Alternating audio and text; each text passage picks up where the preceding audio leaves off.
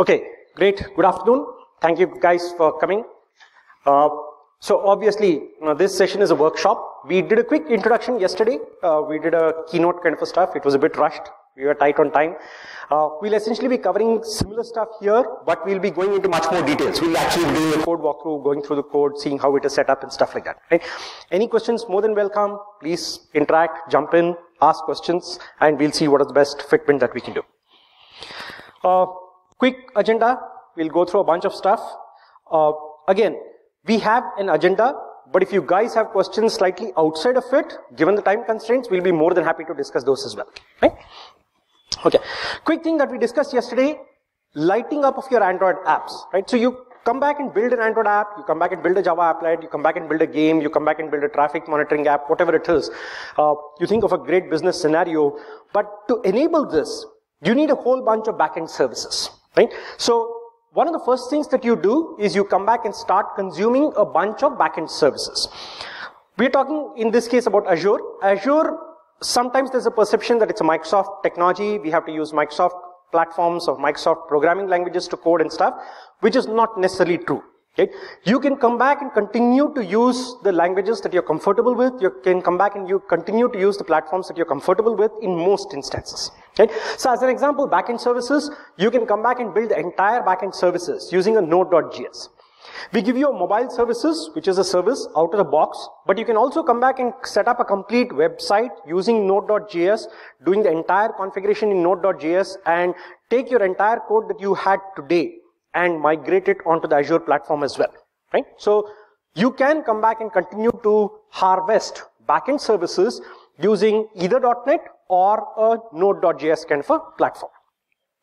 Once you have this kind of a backend, you can choose to talk to different kind of a data stores. One of the first challenge that happens is we want to come back and work with data. Right? I want to have a to-do list, I have a corporate app, I have some other stuff, I want to store data, I want to pull in data. Data, you have a choice. We do give SQL Server, obviously. You do have choices of Oracle or virtual machine kind of a stuff. You do have the option, and I'll talk quickly about that, wherein you can choose not to use a relational database at all. Right? You can come back and say, I just have a JSON object, I want to store it in a blob or a table kind of a format, but I want it to be understandable. I want it to be queryable. Right? So you can come back and choose multiple different kinds of storage, implement it instantly, and quickly get started with it.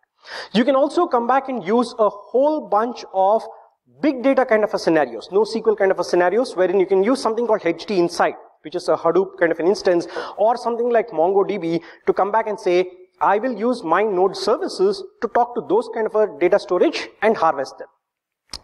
The moment you have got plugins into those kind of a data storage, you pretty much have the entire span. Whatever you can connect to, any kind of a data storage that you can connect to is something that you can come back and start working with.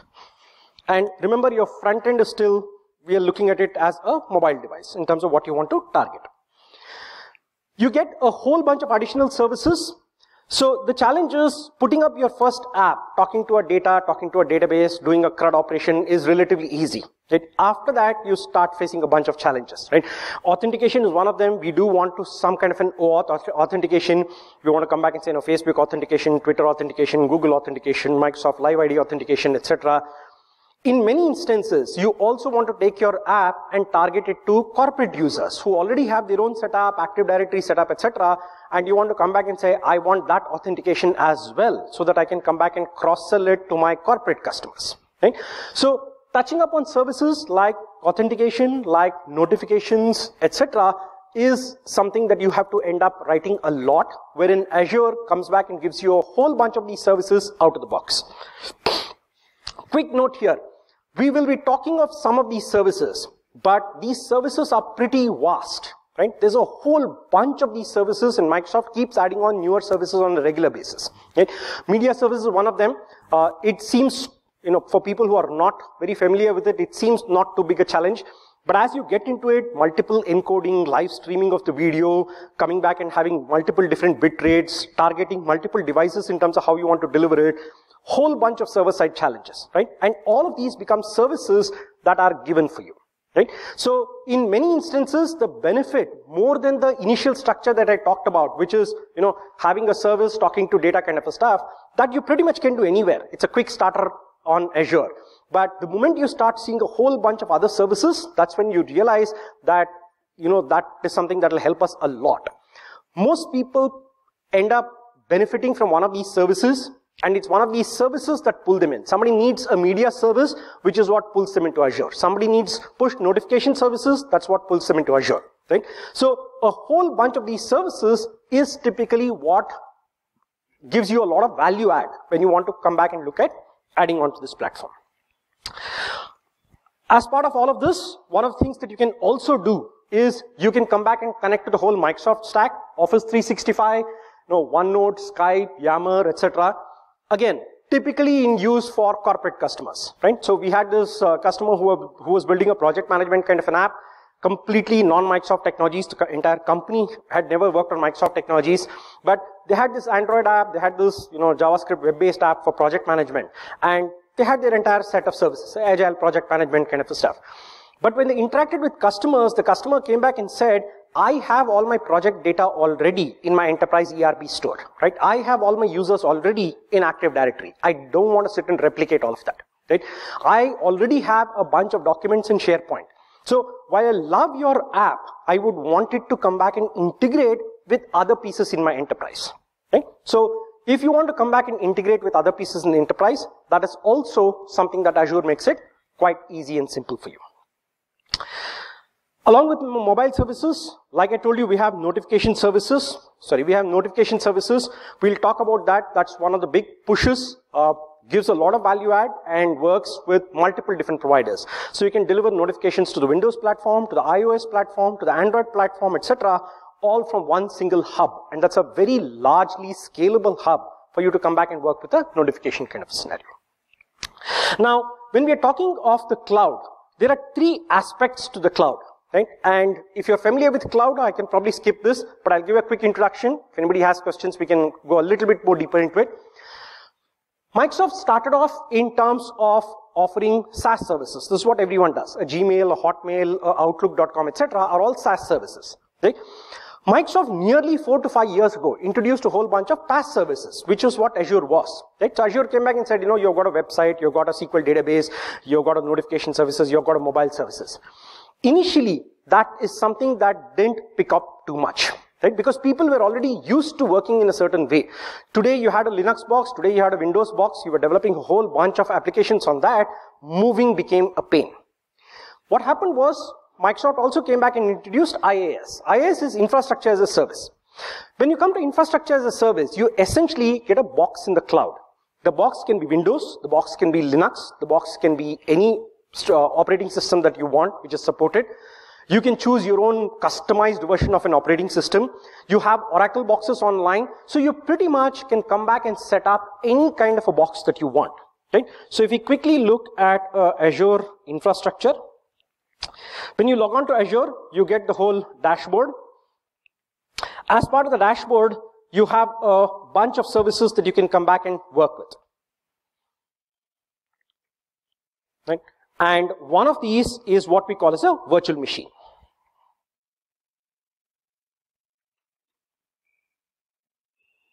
Okay. So I come back and say new, compute, still loading.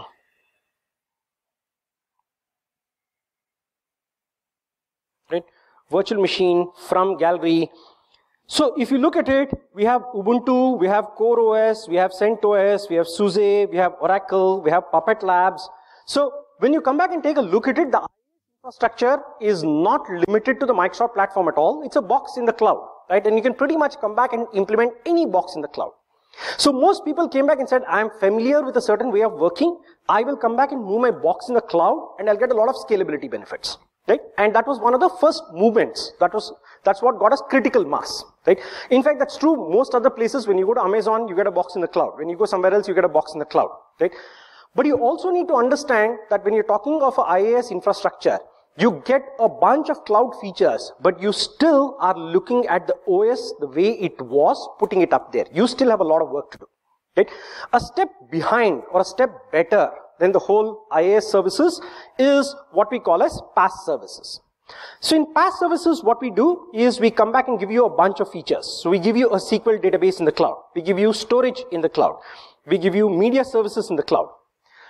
You don't necessarily get a OS. You don't do a RDP, you don't connect to it, you don't work off it. But internally, behind the scenes, it's still a virtual machine. A virtual machine which gives you one service, and that service is extremely fine-tuned to deliver what it promises. Right? That's the whole concept in terms of benefits of using something of a PaaS services. Other advantage of a PaaS service is always upgraded from the back end. It's always on the latest version. Compatibility is maintained. Rarely anything breaks. So it sort of evolves and you get to evolve with it as you go ahead. And also from a cost perspective, it is dramatically cheaper than the IaaS services, right? Typically 1/10 kind of a stuff, right? So thought process, we are primarily looking at a whole bunch of PaaS services that we can come back and work with. Microsoft offers a bunch of PaaS services, right? So you can come back and say, I want to work with websites, I want to work with mobile services. Like I told you, all of these are things that you can use cross-platform. So even when we say websites, you can have a Node.js implementation, implement a website with that, open it up as a service, RESTful service, and consume from your apps, right? Okay. Across all of these, you have the option in terms of getting a scalable platform at the back end. Right? So you can come and choose that I want to start with the free stuff, I want to move up to a basic environment, I want to move up to a standard environment, I want to downgrade it. You have choices of adding on more compute power, you have choices of scaling it out to multiple geographies. So all the benefits in terms of moving, onto the cloud is something that you get automatically configured for all of these PaaS services as well. Right? Something that you should look at, and that's pretty much available across most of the cloud providers. So that's typically the reason in terms of why you would move to the cloud. Quick questions and comments. Has anyone looked in terms of moving to the cloud? Any experience with Azure? Any quick questions around Azure per se? Anybody tried Azure? Anybody tried any other cloud services? Amazon, Google? Which ones?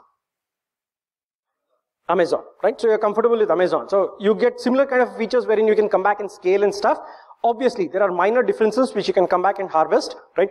But using a service in the cloud is something that gives you a lot of flexibility in terms of what you want to do, right? That's primarily the objective there. Okay.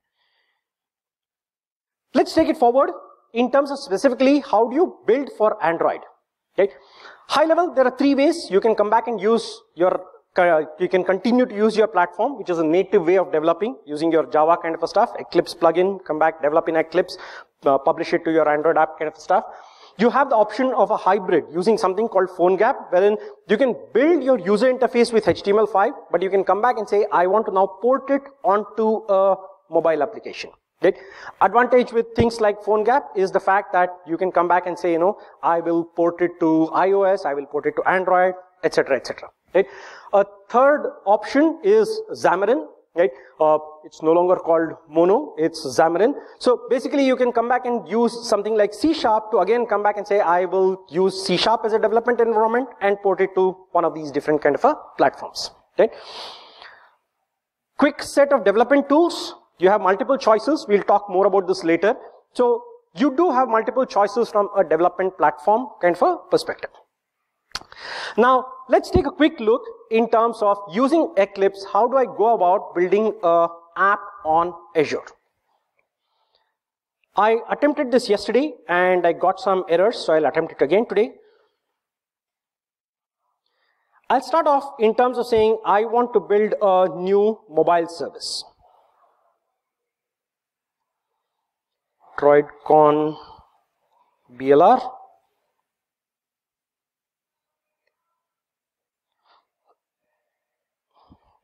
I will create a new SQL database.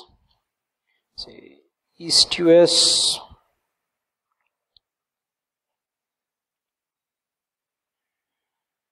Database server.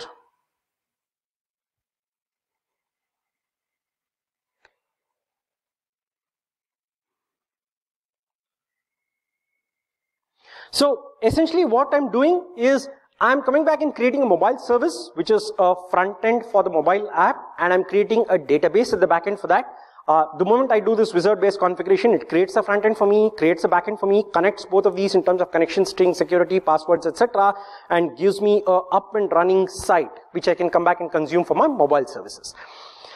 How are primarily mobile services different from websites? A very subtle difference. Websites has a user interface, HTML page, etc. It's configured for people to come back and visit your website. Mobile services are primarily backend services. They open up a RESTful interface, wherein you come back and say you consume these services, but by default there is no direct user interface hosted out of that, right? Subtle kind of a difference, but essentially that's at a high level what it does.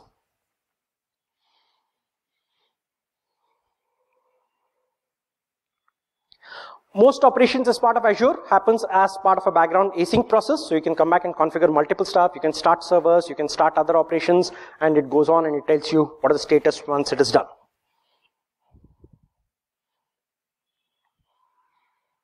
So it will take a minute or so to configure it. Like I was quickly mentioning yesterday, once it does that, what it does is it gives you a quick starter kit wherein you can come back and say, pick the mobile service, come back and say, create a default table and say, give me an Eclipse project for it so that I know the entire shell structure for me to come back and quickly get started with it, right? So that's something that it sets up in the background.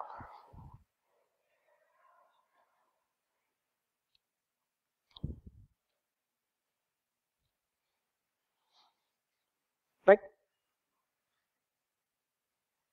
Once it sets up the basic structure, you have an app, you have the service at the back end, and you have all the pieces for you to get started, right? Then it's a matter of coming back and adding more tables, adding more definitions in terms of storage, and scaling it out. You do have an option wherein you can configure it for dynamic table columns, wherein you come back and say, as a JSON, if I send you 6 more columns, create those columns and store it in, right? So I don't have to do a table design up front. Right? It's something that's commonly in use, especially if you're using a ORM kind of a tool, especially if you're using a dynamic kind of a storage. It allows you to come back and add columns on the fly as and when you want to come back and store it. Give it a minute.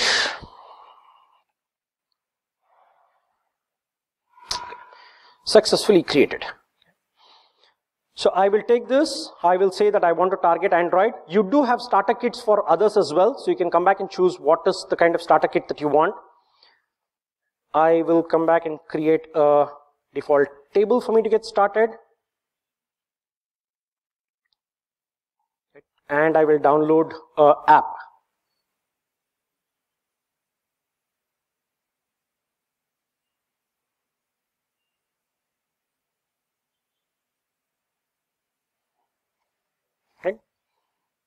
Stop my session demos Droidcon.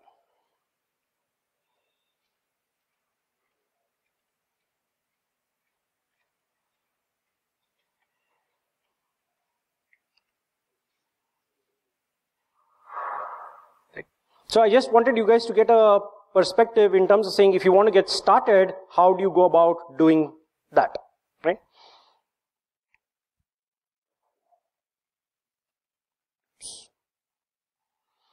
Now I will go to my Eclipse. I will come back and import an existing Android project. I will add this in.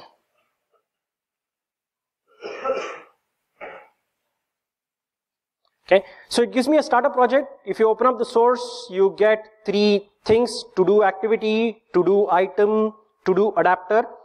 To do item and to do adapter are just wrappers.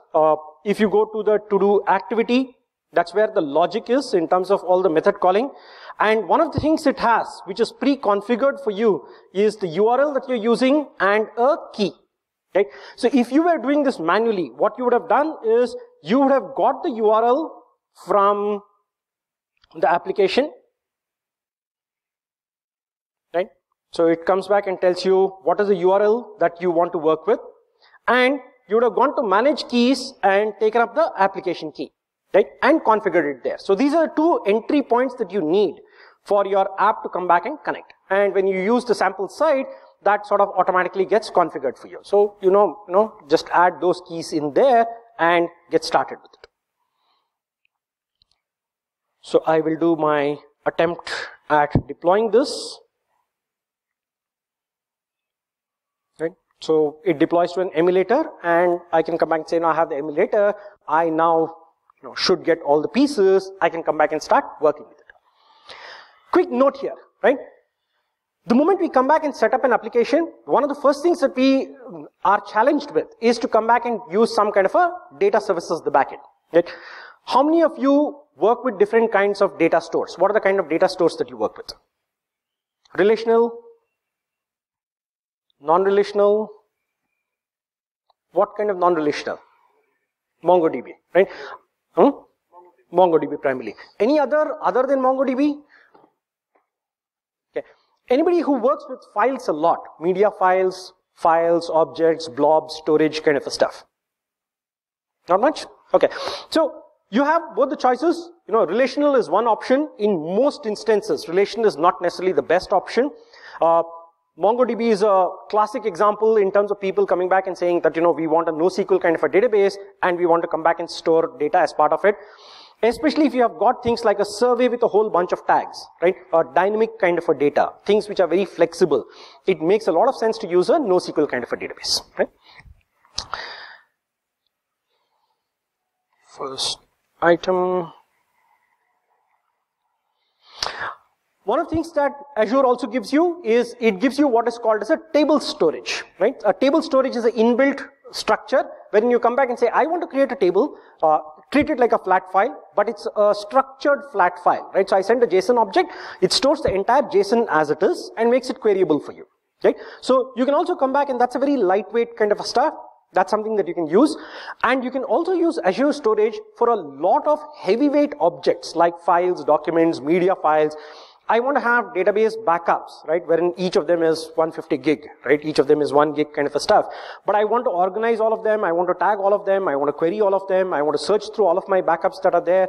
So you can go all the way from small files up to extremely large files as part of working with the storage, right? And across working with all of these file systems kind of a stuff, you can also come back and use relational database and you can use MongoDB, right?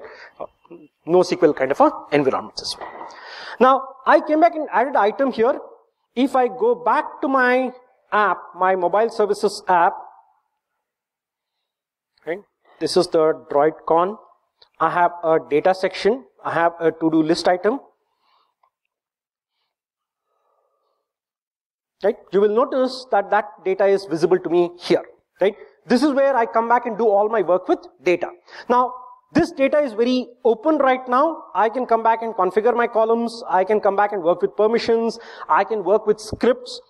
The scripts are the equivalent of backend triggers. It's not necessarily a trigger, but it's more like saying, if I save some data behind the scenes, come back and do something with it. Right? And we'll see an example of that when we want to do notifications, when we want to do some other operations. We'll come back and take a look at that. Right? So you have a structure wherein you have an app. You have the app talking through a RESTful kind of an interface. You are getting the app to come back and push data. It stores data in a structured format. As part of this data, you can work with permissions. You can work with backend logic. In most instances, you will use this when the logic is very simplistic, right? Not very complicated kind of a stuff. You can come back and use something like this and get started with the whole set of services. Okay? Any questions? Any comments so far? Fair enough.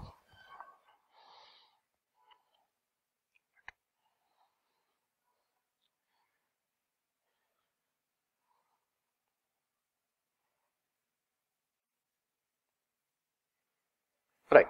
Now, let's come back and start enhancing this, right? Let's come back and say, as an example, I want to add authentication services, right? I want to come back and say, I want your app to use a Google authentication and I want people to log on with a Google authentication and then use my app, right? So I want to add on authentication services. Authentication services works in two levels. First, I log on to my Google account, right? I go to accounts.google.com, I log on. I come to my Google Cloud console, when I come back to cloud.google.com, and here I start creating a bunch of projects. I create an API project, and for the API project, I define my authentication. Right? I define what is my OAuth. So I create a new client. I come back and say, what is the type of client, where am I going to access it from, etc. And once I create a client, in my case, I've already created a client, I've come back and said, this is where I'm going to access it from, this is the redirect login, and I have a client secret. So I have a client ID and a client secret, right? So when we work with authentication, we configure this on the Google side, right? And come back and say, this is the trusted app. So even though you're using an Android app, we are coming back and saying, as part of the Android app, I talk to my server, which is hosted in Azure as part of mobile services, but because it needs authentication, please redirect me to the Google stuff. It will pop up its own authentication dialog box. I will authenticate myself, it will get a key back, and I will continue. Which essentially means you're not storing user IDs in your system, you're not storing passwords in your system, you're not doing any of that in your system, right? So you can set up something like that. Once we do this, I will go back here, take the example of the authentication stuff. For me to ensure that my system needs authentication, I will go to data, I will go to permissions,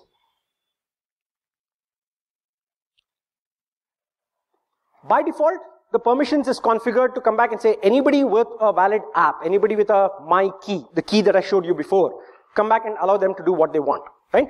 But if I want to enhance that, I can come back and say only authenticated users will have insert, update, delete permissions, right? So now what the system does is it says that for you to work with any of these features, I need you to be authenticated. How it's to be authenticated, you tell me what is your choice, but user IDs and passwords are maintained in that authentication system, and I will use that to come back and log on and continue my operations here. Come back here to do this application.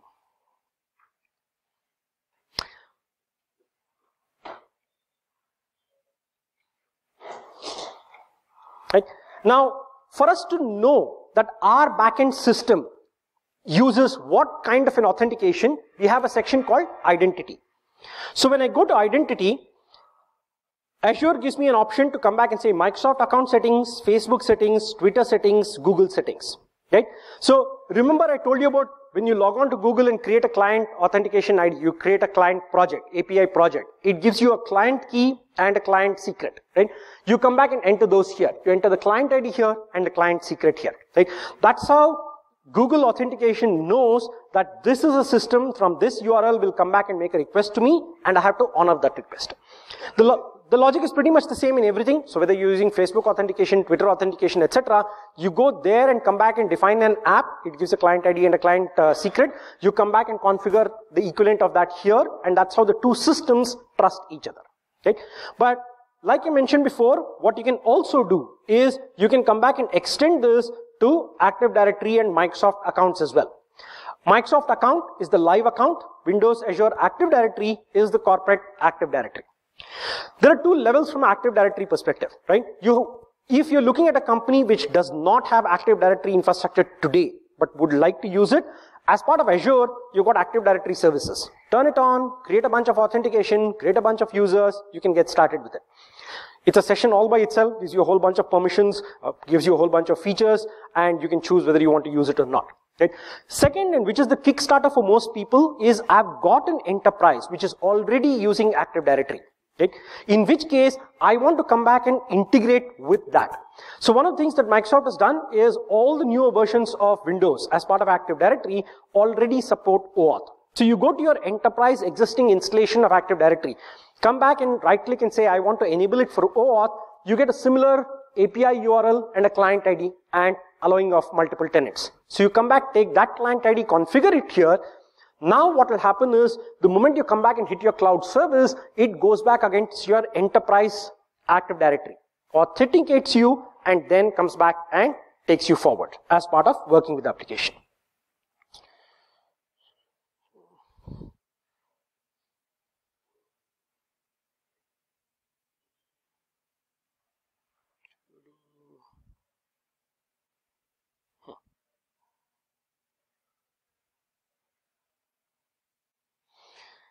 When I go to my to-do application and I set it up for authentication,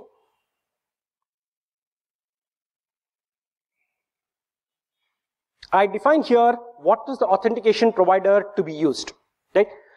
Typically what you'll end up doing is you'll put multiple buttons. You come back and say sign in with Google, sign in with Facebook, sign in with Twitter, etc. Sign in with Google, you'll come back and say use Google as a provider. Sign in with Facebook, you'll use Facebook as a provider, so on and so forth, right? So you use each one of these to come back and work with that. Quickly do this again.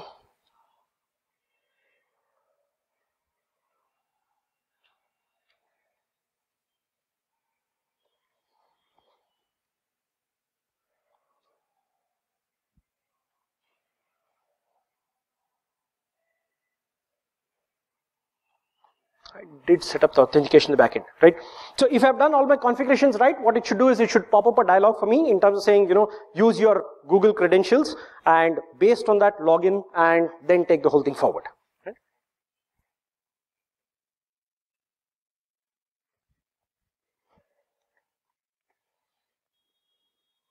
I'll have to check why it's not popping up, right?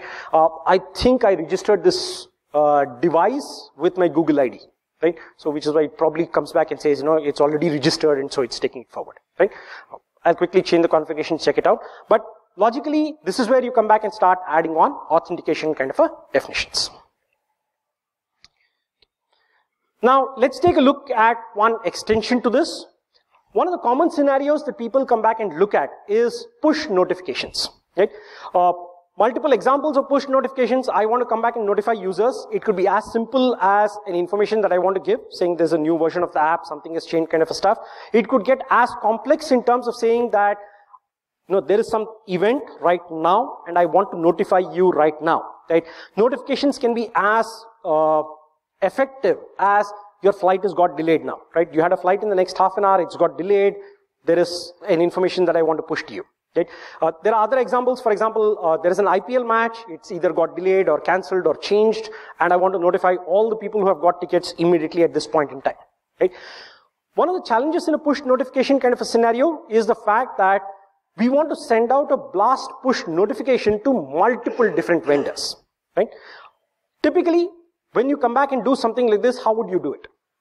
Anybody implemented notifications as part of their apps? Okay. So how do you logically do something like that? Can't hear you. Okay. Right. Correct. But how do you trigger the notifications? Mm-hmm.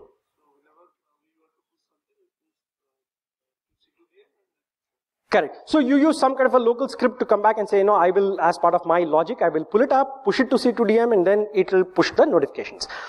One of the challenges that we have is the moment you run a local script, the moment you run your own logic, right, it takes a while for it to run. So if you take an example of saying, I want to send out a notification to 10 lakh people now, right, just for your script to look at your data in a loop, come back and push it out to the notification engine itself takes a lot of time. Notification engines are already in the cloud, they scale, right? That platform is already there. But the source entry point for us to come back and create this notification itself takes time. Right? So there are examples wherein, by the time we start sending notifications, 1.5 lakh people, by the time we finish, that sending process itself takes over 4 to 6 hours. In which case, the whole notification becomes useless and void. Right? What Azure does as part of the whole notification engine is it uses the concept of a notification hub. Right? So the moment you come back and say, as part of my mobile services, I want to do a push notification. In the background, it sets up a notification hub. A notification hub is a server-based, queue-based platform. It's a service bus-based platform, where in the moment you come back and say send notification, asynchronously it accepts it, right? And it decides how to scale out and how to send, right? Which means I can actually take 1.5 lakh, notifications that I want to send it to Azure in terms of saying this is the notification I want to send. It will accept all of that within a few seconds. Right? It now raises multiple events to come back and target what are the different notification hub I want to connect to and how to actually deliver all of these notifications. Right? So depending on the performance kind of a stuff, you can actually in around a few minutes or so deliver lakhs of notifications across multiple user bases. Right? How do you go about setting it up? On the Google side, you come back and define a public API access method. So you define your API key and how you want to connect to it. On the mobile services, you come back as part of the push definition, you configure saying, I will use the Google Cloud messaging services, right? So I will use the GCM infrastructure for me to come back and define the key here, right? And remember the script I was telling you about? So you then go back to the script as part of your data.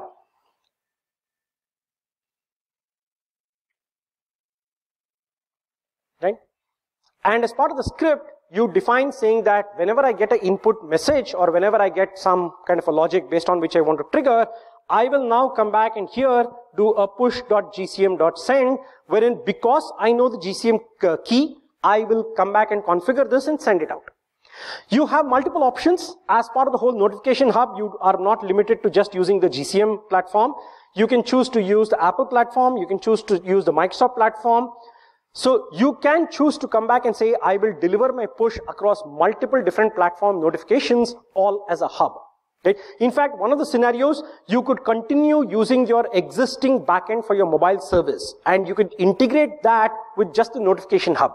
So you don't need to move your entire mobile backend to Azure. You can come back and say, I already have my setup, I already have my data center, I already have the entire thing hosted, but for me to scale up on my notification instances, I will just take that piece, connect it onto the notification services, and come back and say, I want to notify a few million users at a point in time, right? That's how you come back and you can connect to it.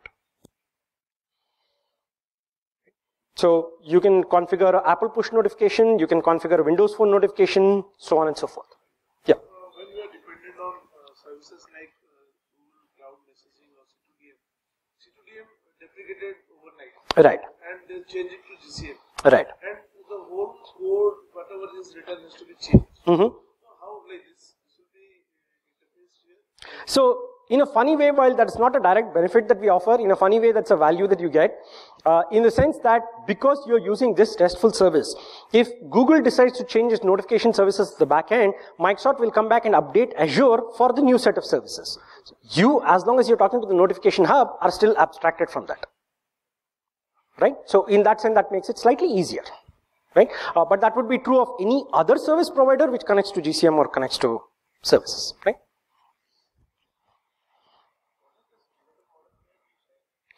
What's the scalable model here? So one of the things, I'll quickly show you the notifications hub. The notifications hub is technically independent of your mobile services, right? So if you go to the notification hub, you can use the notification hub as an independent service, which got nothing to do with anything else.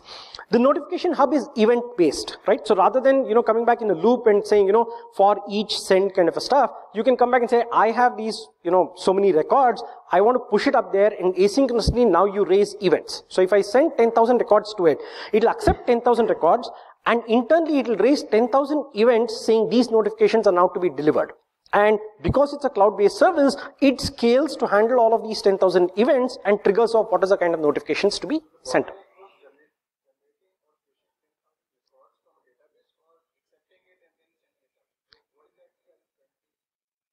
Okay, so two different things, right? In the example that I gave, the bottleneck was sending, right? The moment I come back and say, I want to send one by one, and that is true whether I connect to a GCM or whether I connect to a Windows notification platform. Even if I connect to a Windows notification platform and I say one by one send out these notifications, it's going to take me a while just to send out the notification, right? The concept of the notification hub is the fact that it scales, right? Now the problem that it solves is not just the scalability factor. There are two other things.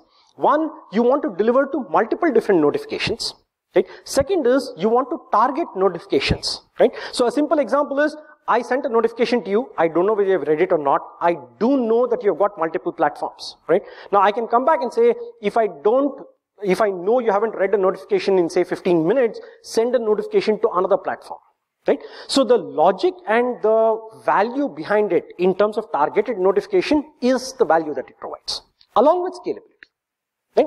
So that's the problem that it's trying to solve.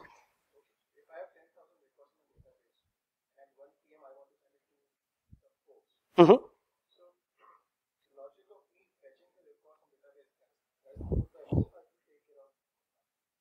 That will have to be done by you. There'll be some trigger point, right? So as an example, you can set up a job which does that.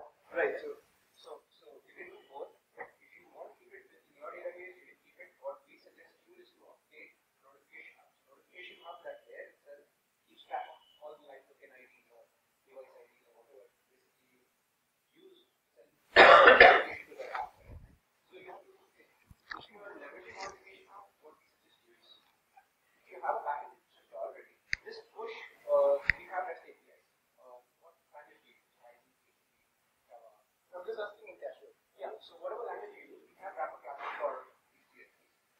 any one of them, and of course .NET. So you can use all the live updated stuff. You can update it to the hub. So basically, you're calling a hub method and passing it with the particular device ID and the tag. Right? So now when you do that, you're not changing anything in the code. App code still keeps updating your backend. The backend updates the hub. Right? And that's the way you update the hub. And then when you open class notification, you don't even have to worry about your database. Because you could have some tag like for instance, you want a class to all users, send notification out to all users. You want a class based on a registration ID, you can do that. This actually supports that. So all the stuff that you're doing in your current app, that's the best way we suggest to customers who already are using some kind of service. Because this helps you integrate all, right? So you might have an Apple app, you might have an Android app, you might be wanting to have a Windows app, right? So now notifications of each needs to handle by you. So what another feature here is called as templates. So we give you an easy way to kind of listen to notifications using a template. So at the end, from the back end, you will pushing only a template, like a generic JSON format, which with name underscore Android, or you don't have to say actually Android. You can say name equal to color, as in you can put some value there, and basically you're sending to variables to the hub. And what your client app device is to do is just use the hub with that template. So this can help you in multiple ways. For instance, you want localization. A person can select English or French as a language in your app. Right? Now, the moment you do that, that guy will register with that particular template onto the hub. Right? So from the back end, when you're passing a message, you will pass two values: $variable underscore ENG equal to some English value. Similarly, variable name underscore FI equal to some value. Now, based on the templates these guys are registered with, you can pick up that value, put it in the template, and create that message which the Google understands and send it there. Right? So all those headaches goes off now. What you manage is a single backend, single notification. Because you don't really care about whether I should be sending this notification to Android user, iOS user, or Windows user. What do you need to worry about your business logic? And leave all these rest on Microsoft. Right? So you can think of it in three ways. There are three problems from the notification perspective that it solves. One is performance from a sending perspective, a rules engine, and a delivery. Right?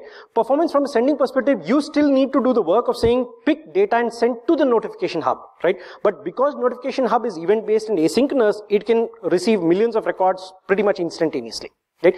Second, like he mentioned, you take this, run through a rules engine, wherein you come back and say, do I want to target in French? Has somebody come back and said, send me notifications only in the morning? Has somebody come back and said, don't disturb me at this point in time? Do we want to do something like a multiple retries? So you have a rules engine based on which you can come back and configure what is the kind of notification that you want to target. And third is delivering across multiple different platforms. Right? So that sort of becomes the engine in terms of what the notification hub gives you from a benefit perspective.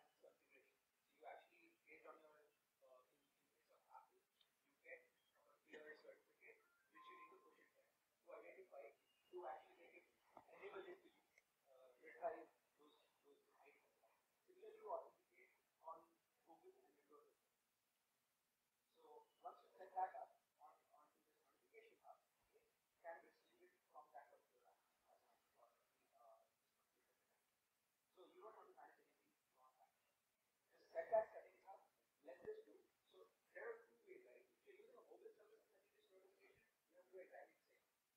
Right? The Google service will only call that method of ACS, right? And pass the token ID and the message. And your XML format is different. Right? It does that.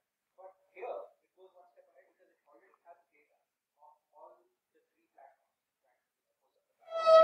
Beyond that. You have a custom flavor backend, you set up your own notifications there, you can configure it. So those are the advantages. So here you don't have to worry about whether it's an Android device or you use a separate database. It's a different format for that. You'll have to update client as well. This client, while passing on the token ID, will also pass the template. The moment you pass the template to the hub, all the rest is there, that coded, loaded method. So when you pass the template here, you understand that you're going to register the template and the messages will come from the back end, this will be configured, and I'm going to, this guy is going to do all the hard work to substitute those variables as per the template and send it. You also have that small benefit in terms of saying if the delivery platform changes some definition as part of the notification hub, that's something that we do as part of the infrastructure because it's a PaaS service, right? So you're safeguarded from that perspective as well. Somebody else had a question. Yeah.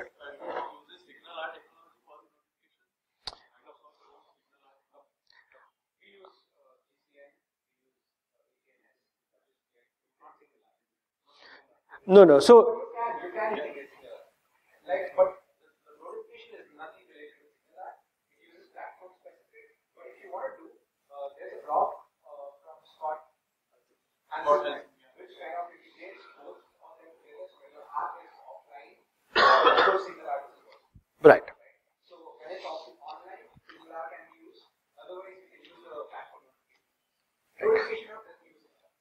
Right. So like you mentioned, it's extensible. So if you want to come back and say, I want to do web-based notification, you can come back and implement a SignalR, send to that, and SignalR can come back and notify you on the web. Right? So it's an extensible platform. You can add on multiple extensions to it. Right? Abhishek, you want to come up and set up your machine? So, quick summary. I had a bunch of slides around the whole stuff, but essentially, you have the option in terms of coming back and saying that there's a bunch of services that you can use. And as part of all of these services, you can leverage, the Azure backend services. All the benefits of scale, all the benefits of performance, all of that is something that you can get. One last thing I wanted to mention while he's setting it up is Azure also gives you a complete environment for managing your development. So as an example, you can come back and say, I have maintained all my source in GitHub, right? Or in some other Git repository. Azure gives you the benefit of coming back and saying, I will do a regular continuous integration deployment from Git direct to Azure, right? So it also has a whole bunch of development tool support wherein you can come back and say, no, I have a backend system. I come back and maintain all of that repository in Git. I go through a continuous integration in the cloud. I go through a continuous deployment to the cloud. I deploy it here. I can get multiple staging environments. So I can get like environment 1, 2, 3, 4, wherein I say environment 1 is a test environment, right? Wherein it'll get deployed, but it's not yet hitting production, right? Environment 2 is an upgrade to that, wherein I come back and say, okay, for some of my users, it's been upgraded, and that's the environment that they use, right? So I can set up multiple environments, and I can set up the equivalent of a continuous integration or a continuous deployment kind of a process direct from something like Git, Bitbucket, etc., onto the Azure platform, right? So along with all the services that you get in terms of, features that you want to leverage in your application, development and release kind of a process in the background is also something that you get, which is integrated into the same account. Right? This is one of the things I wanted to mention. If you are using your own IaaS platform, you're using your own box, there's a lot of grunt work that you still have to do. Right? You have to configure for deployment, you have to configure multiple environments, you use a chef puppet kind of a stuff to create multiple environments, you have to decide when to move it from which environment to which environment.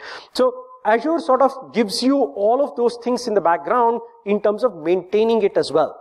You get a dashboard, you get to view all the logs, you get to view all the performance. It gives you a graph in terms of number of hits, what is the performance that is happening, CPU utilization, memory utilization, what is the response time. You can put up rules which says if it goes beyond a certain point of time, alert me. You can write PowerShell scripts to come back and see if it goes beyond a certain point of time, add one more load balancing setup to it, right? So a lot of development administration kind of a feature is also integrated into it, right? Which is what nowadays we call as DevOps. So the whole DevOps piece is also something that's integrated as part of the cloud platform. Right? So whether the pricing policy is for the architecture or for the like each service wise also you have to? We do for each service wise also, right? So you have an option wherein you come back and start light. For example, 10 mobile services and 10 websites and one small database is something that you can get free of cost, right? Now, beyond that, depending on services that you use, you can come back and touch it up. Again, all the pricing is on a per minute kind of a stuff. So you can come back and choose to say, I want to use notifications and I want to use a bunch of them for the next 1 month. Then I want to downgrade it and not use it beyond that, right? So you can choose to do things like that as well. Right?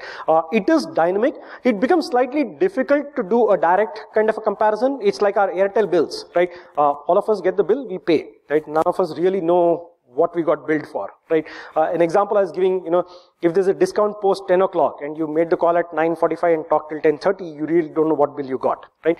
So it's a sort of, problematic from a comparison perspective, but the moment you run it for 1 month on Azure and run it for 1 month somewhere else, you realize that because of the flexibility, the pricing actually works out better for you, right?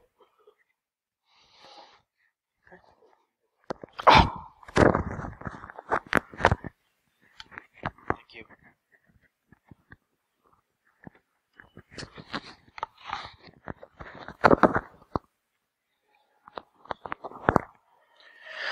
Thanks, Praveen. So we have still some time left, so I'll quickly run you through some cool things. How many of you are interested in seeing some media stuff? Media? Okay. So as we said, right, Azure is huge. And how many of you are app developers or indie app developers or consumer app developers? How many of you do that for enterprises? So it's a mixed one, right? So how many of you actually need media in your app or stream media in your app or plan to stream media in your app? Okay, right. So common issues which you would have faced. Did you guys actually stream media? No one. Okay, cool. So I'll quickly set this up and show you how you can start in like 10 minutes. What would be your base? I'll give you different options. How you can quickly start with media. How many of you are Java developers? All of you. PHP? C#? Okay. Okay, cool. So I'll set this up with Java. So we'll talk about Java and how you leverage this. One of the simpler things is, this is the portal which you would have probably got used to seeing now. There is an option called media services here. And you can create media containers here, and as many as you want. So if you want to create another media service namespace here, you can quickly set that up, quick create. You can select a particular region where you want this service to be hosted based on, probably you will keep it in vicinity of your users, and I can select Southeast Asia or whichever. India is going to come up soon as well. Storage account, because all these media content which you're putting onto the cloud needs to be stored somewhere, right? So what you would be using is, you will be using Azure Storage for storing that content over there, and you will be using the media services, which is like app service layer, to actually create, because see, media streaming is not just about giving a particular video output to a player and then player starts playing. You care about good experience to the user. When the user is traveling, his internet is fluctuating, it should be adaptive in nature, the media stream and stuff, which means you need to have multi-bitrate video there, right? That's the common thing, especially in India where we are struggling with internet, especially on our mobile phones. It makes a lot of sense to have an infrastructure which can do multi-bit streaming, right? Now this sounds all complex, but let's look how simply that can be achieved. So you go ahead, you create a media service here, you use a particular storage here, and then a subscription which you will have for Azure, right? That's all you do. I just did some time back here, Droidcon, and this is how it looks like. And once you come here, inside a particular media service entry which you have created, you will have all those tabs on the top. It does look confusing in the, lots of things to actually digest. You have a dashboard, content protection, content, jobs, streaming inputs, channels, and encoding. So it's very simple. As a guy, you look into the dashboard to understand who all how many people are streaming my video, to see all the stats and stuff because you will be charged for that, right? You will be basically charged for the servers here. Like, you have an encoding server which encodes it to multi-bit rate to the format you want. If you want to stream HLS, you can stream HLS. If you have an Android app or iOS app which requires HLS stream to be there, you can do that. You can't do that on a Windows server, but we ensure through media services, we do give you HLS output as well. Quickly to get started, now there are two ways. One, you upload the media content through this portal, which is a very naive way of doing it, but yeah, for trying it out stuff, you can do it, but you would want control over application, like a backend program which kind of ingests this particular video onto my storage, and then it starts the encoding as well. So we have the APIs there. So if you're Java developers, just click on this Java tab, and then this is what you need to copy and paste. So what here you get is a console app code. What you will need to install is the tools. Here are the tools. Install the Media SDK, Services SDK for Java, and then copy and update this code snippet. This is basically from my configuration. So this automatically generates your, based on, I created a container called Droidcon. So you can see all those things with the particular access control URL, which Azure gives me, and all those details. So don't worry about it. Just whenever you create a particular container, just copy this piece of code and paste it in your code. So this is basically for uploading a video programmatically. You will have to point out, path to your video as well. So it's assuming it's using this. So of course, replace this with your particular video, the path, and then just go ahead, run this. What this will do is, it will create a particular, with this particular path file, it will upload that on Azure and put it there. So media service will have access to this file now. Then comes the second job, which is encoding the video. Now you have put maybe an MP4 video onto the cloud. The next job is, I want that to make it adaptive, so that that can be streamed seamlessly on devices on 3G or 4G, or when I'm traveling on a cab, I can still stream it. If my internet connection or the bandwidth goes low, it starts streaming the low streams, and the quality goes bad, but the video still continues without buffering, right? That's the idea of adaptive streaming. So now, second thing is, these are basically 3 presets which give you here, so that you can do your own settings as well. This is the 3 presets which we are offering through your code, as in the sample code here. So you can select either HTML5, a stream which is supported across all native HTML5 players, or if you want to target a particular Flash stream or Silverlight stream, as in you're using those players, then you can use this. If you want to do only specifically for iOS devices and PC and Mac, so these are some of those streams which you can leverage, right? So the moment I select something else, it kind of updates the stream endpoint preset here. This is what you can actually manipulate and play around with to get the preset of your choice. You can find the list of all the presets on the documentation side of media services. Now, once you're done with this encoding, you are actually done. You just need to set up your stream server which will start streaming there. That also you can do programmatically here, right? So here it looks like, you can see the other tabs here, the streaming endpoints, the content which I uploaded. So you can actually do it all through the portal as well. If not programmatically, you can have access to this content. You have an upload button here. So I can actually click on this particular upload, and I can target from my local folders, whichever file I have. I can just go ahead and select that, starts uploading. So that's how simple is it. And also, if I have put manually, like, imagine I'm running my whole workload on Azure. So now, like, imagine if it's a CMS website, right? And I also give an option of creating a video stuff over there. And I'm storing that video on Azure storage. So it makes a lot of sense to programmatically pull it up from your Azure storage rather than actually downloading it and then uploading it through another service. So you can use Azure storage as well, even programmatically while uploading this video. Okay, so now you see it shows you, I had already created 3 encoded formats. This was my input, so you can actually see all the presets here. The ones which you were seeing, these were common presets which were available in that code snippet. There are some advanced presets as well, which you can look into, right? So there are, it supports smooth streaming as well as adaptive streaming for iOS devices. And the beauty of this idea is, like, if you are app developer targeting Android, iOS, and Windows, generally you do have, a common format across them.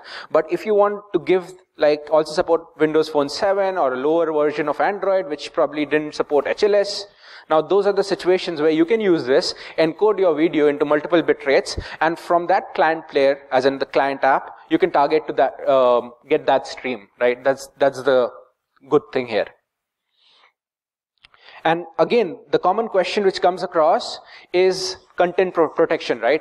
Because I'm streaming over HTTP, anyone can actually get that stream and then do whatever he wants out of that stream, right? Download the video out of it. So there is two ways to protect your video using a common AES encryption. So we do that right from here. You can also upload a AES encrypted video, and there are frameworks across platforms. So we have a player frameworks, which is for Android, iOS, Windows, and HTML5, which covers all across, right? So using that player framework, you can play these encrypted videos, AES encrypted videos as well. So this kind of saves your stream from a third party accessing that stream, right? But now, if you want to further put conditions like my video should be playable only thrice per user. Like I have a in-app purchase model, and someone, when he does an in-app purchase, he can watch my movies for like 3 times, not more than that, right? When I want to set like those advanced conditions, you will have to look into DRM, right? Digital rights management. And we also have a DRM, pay-ready DRM available here on the cloud. So you can use that. The licensing cost is a little higher, so don't want to talk about those. But if you want to develop your own, you can still use media services to create your own DRM here. But DRM is available if you want to secure your content and set conditions over there for access. So DRM kind of creates, for each user, it creates a particular certificate, right? And based on that has his access terms. What kind of access does he have, and blah, blah. And then this is the jobs which you're doing. So when you're doing programmatically, you're running a lot of jobs, you're running a lot of encoding and stuff, you can have a look at all over here. So these are the tasks which I have done, and these are finished, 100% encoding done, just to keep a track of those things. And then there are two kinds of thing, right? First, I encode using an encoding server, and then I have a streaming server, which is very, very, very important to stream my videos, right? So there's a concept called dynamic packaging as well. For instance, you don't want to keep your data encoded. For instance, I have 5 different apps, all of them using 5 different kinds of streams.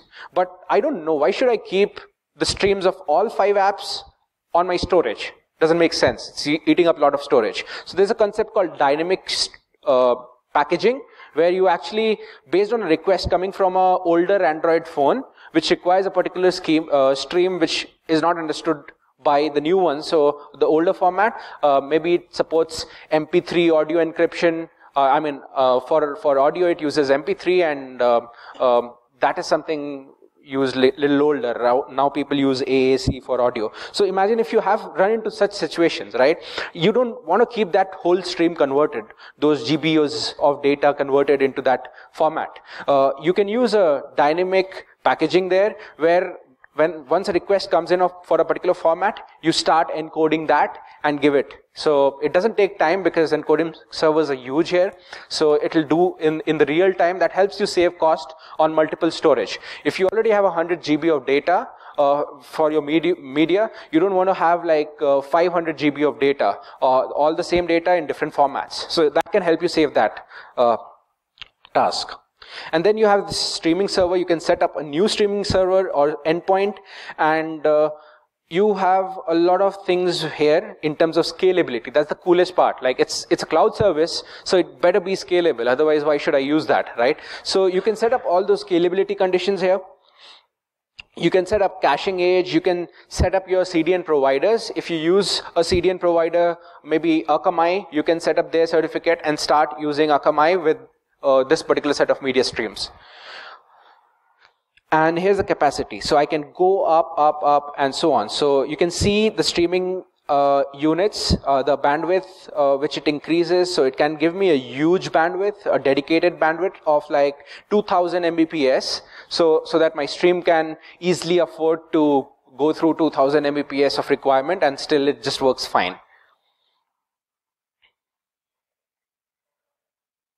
If you need a bandwidth beyond this, you will have to set up another endpoint and start using that, consuming that, right? So it's not a big deal but the max limit is 2000 Mbps. Beyond that, you will set up another endpoint, point to the same videos and to your app. So you can actually keep multipliers of this.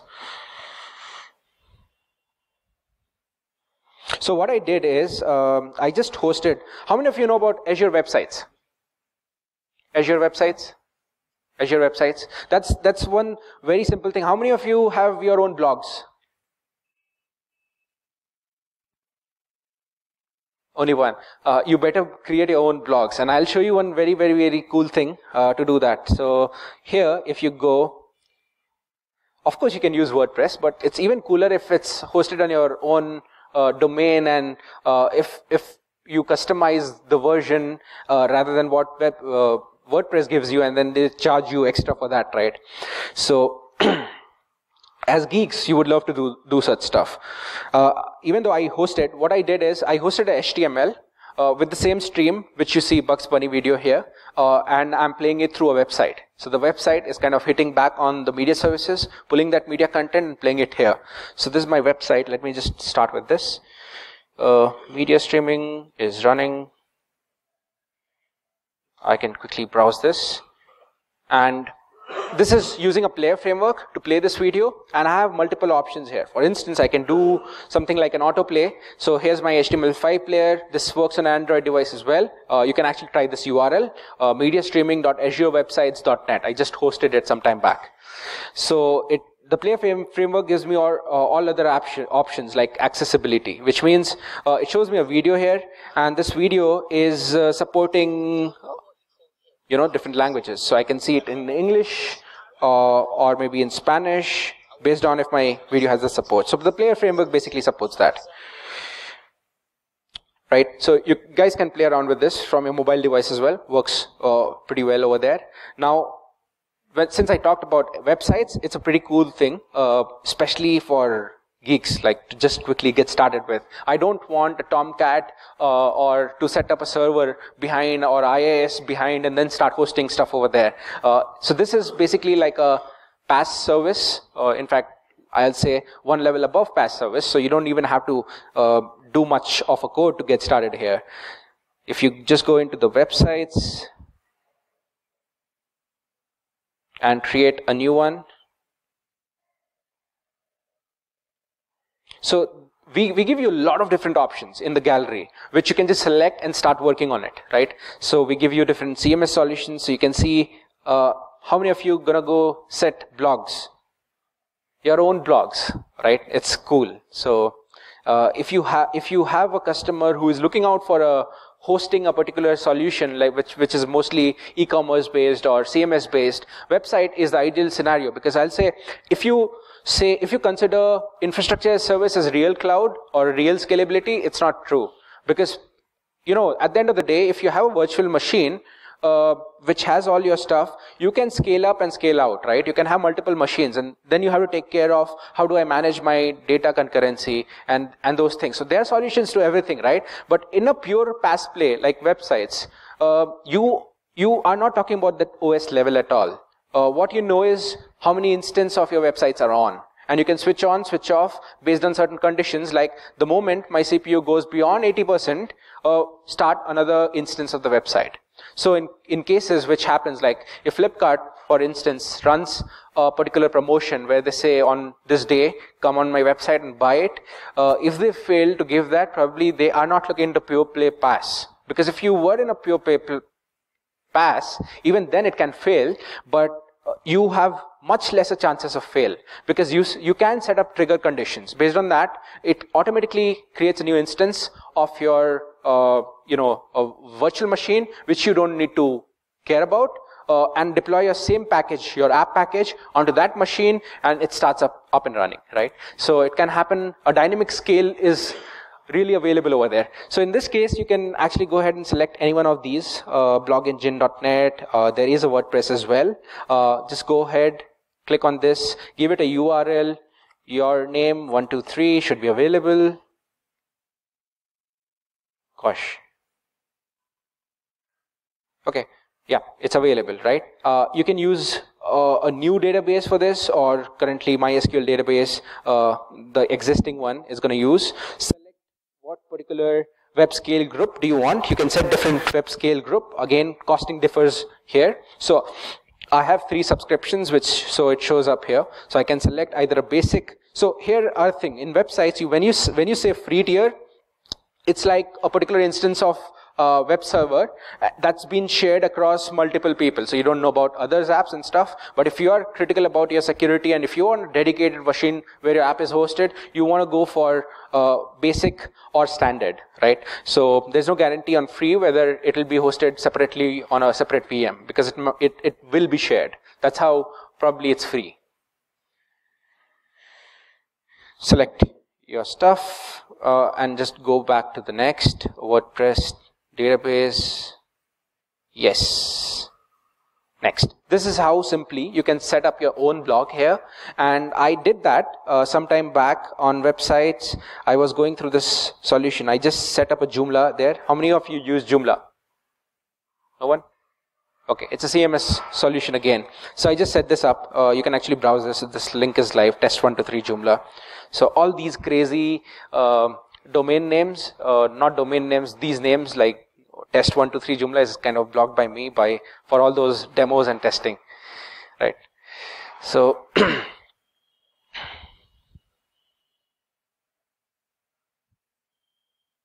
you guys have any questions till now?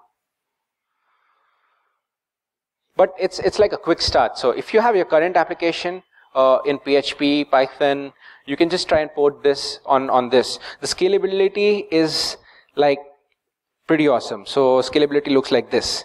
You can set this conditions here. Standard. You can see instance size which it's running on. It can go up to this. Now there's a beautiful thing called setup scheduled times. Generally, if your application is hosted in India and you know this is working hours of my company enterprise app 9 to 6, you can set up scaling stuff between 9 to 6. But again, you want to set another scaling stuff which is by metrics, right? So I can set up based on my CPU scale. If my instance count should range between 1 to 10 and I can say 2 to 10, and then my target CPU should be 60 to 80%. So this will be the main factor which will ensure how many VMs are up. So unless if my CPU falls below 60%, it will start closing down instances. If it goes beyond 80%, it will start starting up instances, right? Up till 10, max and min, just to keep a control over that. But if you are using partial, you can go beyond these 1 to 10, right? So this is how I can make it scale up and scale down in like seconds, right? So even if I start getting requests at 7:01, it's the car ticket booking happening on. It's about to start. The moment user starts hitting in, there will be a downtime of like 5-10 seconds maybe till I start up a new instance with my application loaded on it, right? So this is one cool thing. So if I use this with timing, if I'm already aware of, I am pretty sure I can make a website which never ever kind of crashes because of overload or more bandwidth issues and stuff like that. Okay, so now moving on, this was the Joomla thing, my XYZ, I just created it. Again, a CMS solution. So you get all these things for free. You don't have to pay anything here, right? Just for, especially in the free tier, there are some things like max, you can host up to 10 websites and stuff, but, and also it's running on a shared tier. Shared virtual machines, but apart from that, it's pretty cool to play around with. Good for having a personal blog on, unless your blog is getting something like 1,000 hits a day. You might want to move that from free tier to a basic tier. Okay, now probably I'll call up Ujjwal. So I had some stuff regarding IoT as well. So it's a very simple thing. So how many of you interested in IoT, Internet of Things? Okay, and here's a nice offering from Microsoft, which is known as Events Hub. So Events Hub is basically an ingestion engine. In an IoT scenario, you will have millions of devices, 10 millions of devices, all of them talking back and forth every second, which means that you need a engine which can collect like 10 million or 50 million and data points per second, right?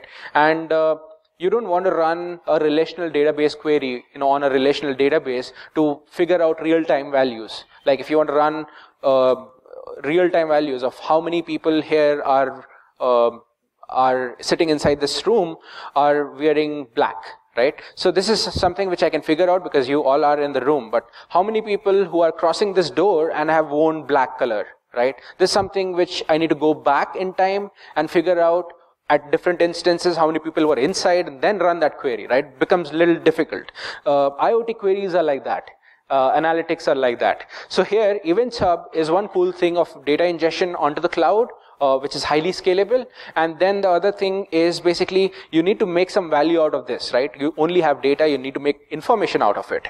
And you want to run queries which are very much like SQL, but it can support this kind of a huge bulky data. So we have Stream Analytics, another service which kind of analyzes based on your set conditions. So if you want to set a condition like I have these many air conditions in my in a particular enterprise, I have 100 buildings, each building 10 floors, each floor has like 25 cubicles, each cubicle has like 2 sensors, one light sensor, one sensor for temperature, and then all of these guys are talking every second to the cloud, right? So those kind of scenarios is not so easy to handle. Like if you want to set conditions based on my temperature goes less than 25, switch on my AC, goes above 27, switch off my AC. Right? So to set those conditions and analyze what kind of lighting conditions should I have inside my room because it's sunny outside, so I don't want much light. At night, I want more light, right? So I can do a drastic amount of cost savings here for big enterprises, right? So there are a lot of guys who are actually working on such solutions for enterprises because that's a huge, huge market in the coming days. And things like Events Hub and this analytics engine helps you stream insights, lets you look into those data, and you can use, you can analyze that, you can set conditions based on that. I want to do this or do that. So that's the basic idea here. So one cool stuff which I was running here is a small piece of code which basically does nothing but it generates those random data and sends it to the Event Hub client, right? And this data basically contains temperature simulator. So simulated temperatures inside each of my rooms, which I just talked about, different cubicles having those temp sensors, and it's sending it to the backend.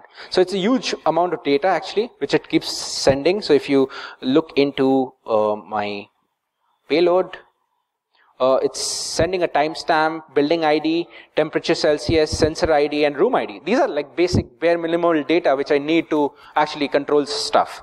So it's sending this in a payload in JSON format, and then I'm dumping this data onto Events Hub. That's the ingestion of it. So it's calling that Event Hub method over there, and then Event Hub is already set up there. So what I did is I quickly went to the storage and the output of my Stream Analytics, which I'm like in Stream Analytics engine, you get some basic features like average, sum, and so on. So now what I'm doing is based on my per second input, I can set a condition like start time for my Stream Analytics. I want to start because office working hours is 9 o'clock, so I'll set up a preset condition. So my event ingestion, my data ingestion is happening 24 hours, but my analytics engine needs to work only for 9 hours a day, right? So I can start at a particular time at 9 a.m. and what this Stream Analytics does is it starts looking into data only which has come after 9 a.m. and then gives you based on if you want a sum or if you want an average of all the temperature, it'll give you that. So it'll give you average temperature of the room based on a particular time zone. So here is what I get 1.2. Let me refresh this because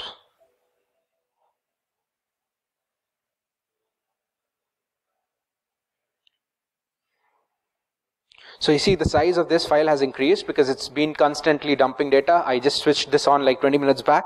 And if you open this, this is a blob explorer. I can see the whole JSON format which I'm sending there.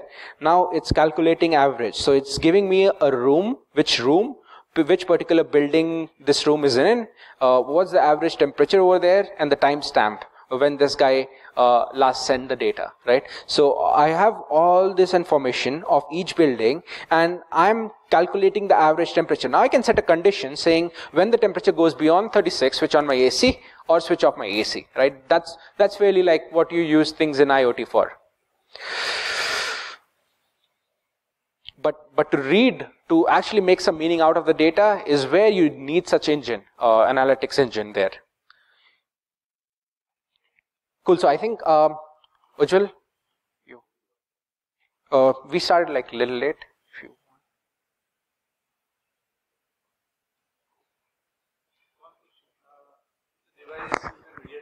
Mm-hmm. Is you so okay, it's a so see ingestion, you want to do a media over there, right? So yeah, so see, media server is nothing but a streaming server and an encoding server. End user. Yeah. Collection of data. Collection of data, you are pushing a file. Correct. See. But this is not a file as a whole, right? Ha. You are collecting data, then you are making file of the server. Correct.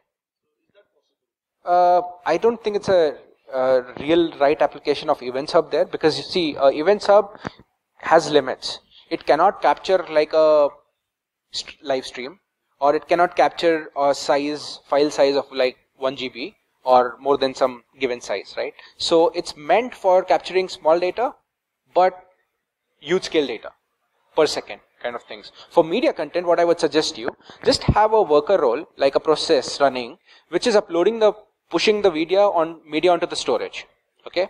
And have a backend service running, which is collecting whenever there is a media coming in, it just starts to encode it.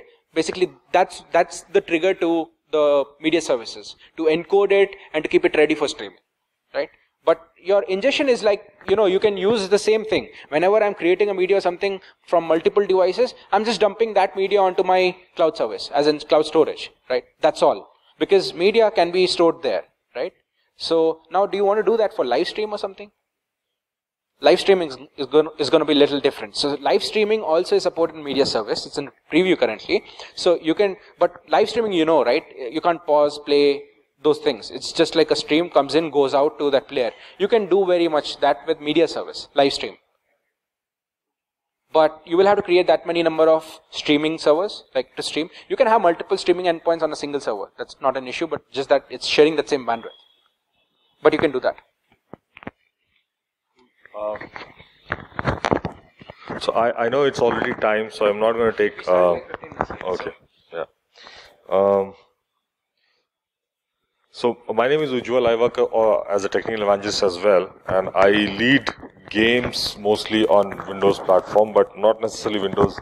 So we founded India Gamers community as well. I'll quickly show that account to you as if you guys have interest, or if you have friends who are building games on any platform, Android, iOS, or Windows, you can always go ahead and join there. But then what I'm going to show today is quickly, very, very briefly about identity. So I think Praveen already mentioned about it.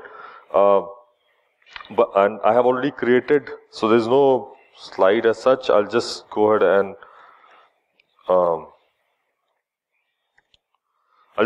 show you a very quick use of Facebook login, how you can use it in your apps. And in this case, I've chosen a game. Basically, Unity is not at all a game. I just use a Unity UI to connect. And so I'm sure like most of you or people use Google Play services, but Play services has a limitation of only 2 platforms, right? Android and iOS, and it doesn't connect to any other platform as such, including Windows. However, if you go ahead and use Azure mobile services, which we have covered earlier, you can do that very, very quickly. So I'm just going to quickly log in to my Facebook and show you from where we can get the IDN token. So it's just a sec here. So sure, you can see this. So I've created one app. So basically you need to create one app and the tokens we can get, the access key we can get from here. Right? For this particular user, I've got this token ID. Now, in Azure Media Services, in Azure Mobile Services, so let me show you. I have created some, I wanted to show you from scratch, but I think just lunch already started. So I'm going to quickly connect to one of these existing ones. Here, if you go to Identity, you can find there are multiple ways to connect to Azure using even Google. You can also connect using Facebook. So quickly, I've copied the same ID and key from here. So if you go back, you can find. Sorry, I don't need to do a new one. So by the way, when you click new, you choose website in that case. But I already have created one for the website. So here we get the ID, and you can just say show. You'll get the access ID. I've copied that, and then the second thing I just mentioned was the key. So all you need to do is provide this ID and the key for a Facebook kind of login, and that's pretty much. After that, I go ahead and connect to my media services. The same to-do table or same to-do thing which Praveen used, I'm going to use the same thing.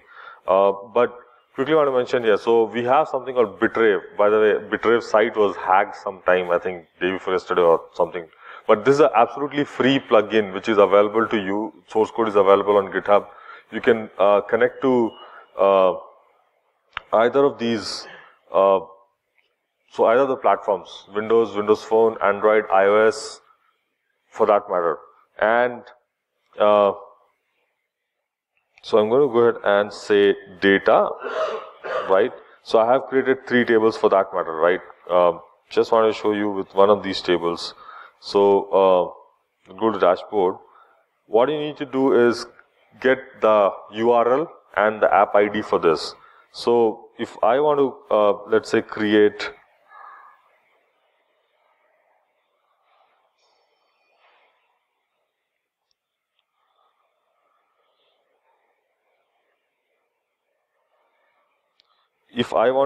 a connection with one of these existing Windows Phone, Windows 8, I can choose the platform for that matter. So I can choose for Android, I can choose for Windows. I get the same ID and token. So let's say I choose a platform to connect.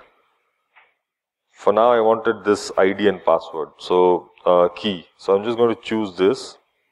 Okay. Since I'm going to use this in multiple locations, I will copy in a notepad kind of environment. Okay. Q. Alright. So this demo I'm going to connect with Unity, right? My UI in the Mono editor, we have already copied. The ID and the password is something which I'm going to change.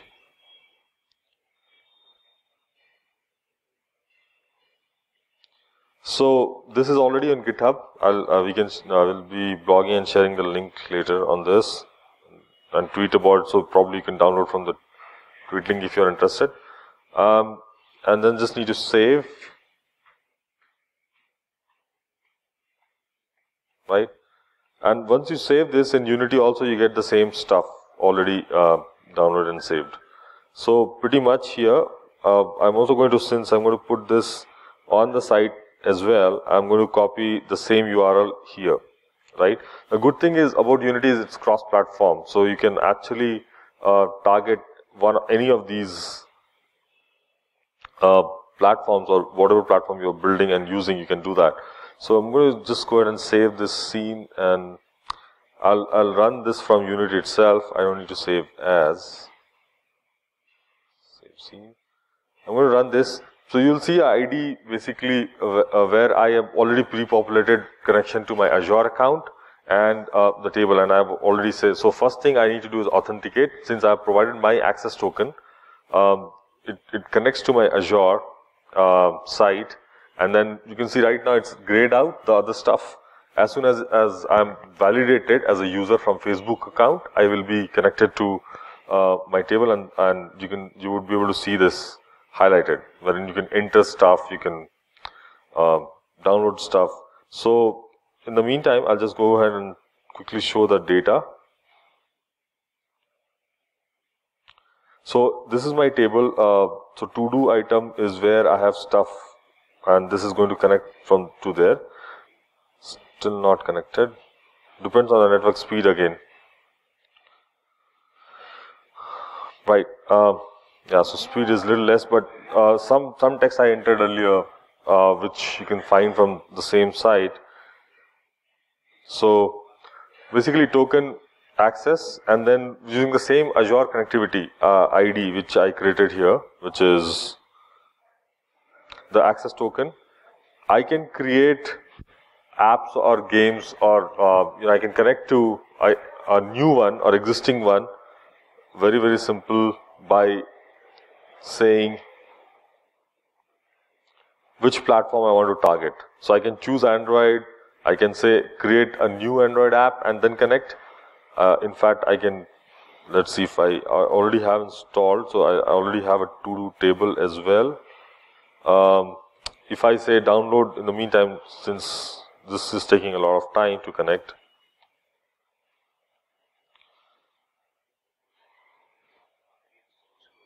yeah.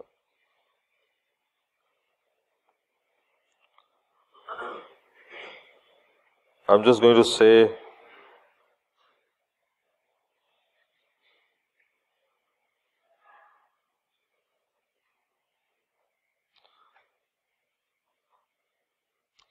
so this is going to download this.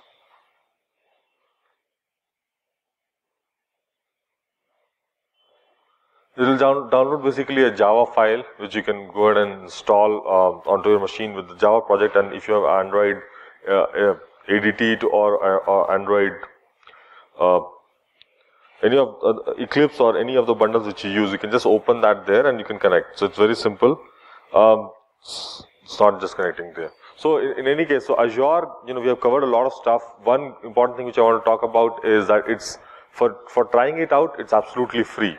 Okay, so you can actually go ahead and try it. Let me show that. In fact, that would be a better thing to show. So if you go to simple Azure,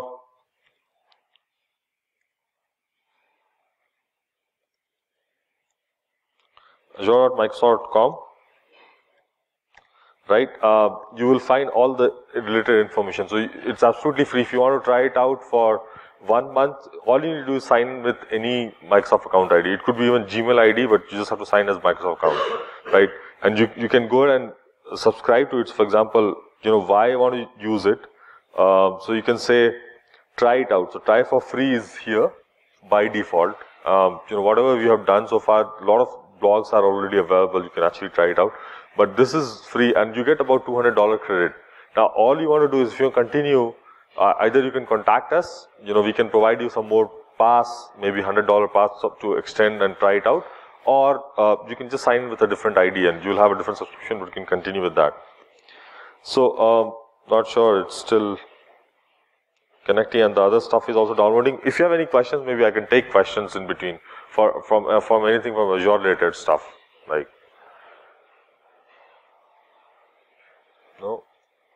Alright, thanks. This is going to take time, so it's fine.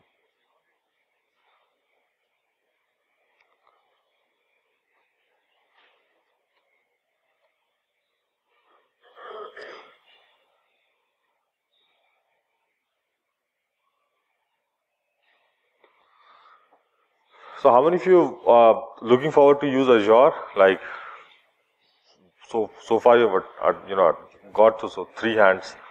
Alright, so you're already using it. You guys are already using it. So the thing is, it's absolutely free. So just give it a try at least. See if it fits to your scenarios. And if you need any assistance, I just tweeted, I think we have connected, used the hashtag DroidConIN. So if you are interested, you can always reach out to us saying, I am interested to use Azure, and we will help you out. So if you need more passes or something, we can provide it to you. There are multiple scenarios that you can use, from login authentication to websites, media services, data. blobs, CDN, so many things are there available, core logic, so there's so many things. All right, thanks a lot. We'll see you later.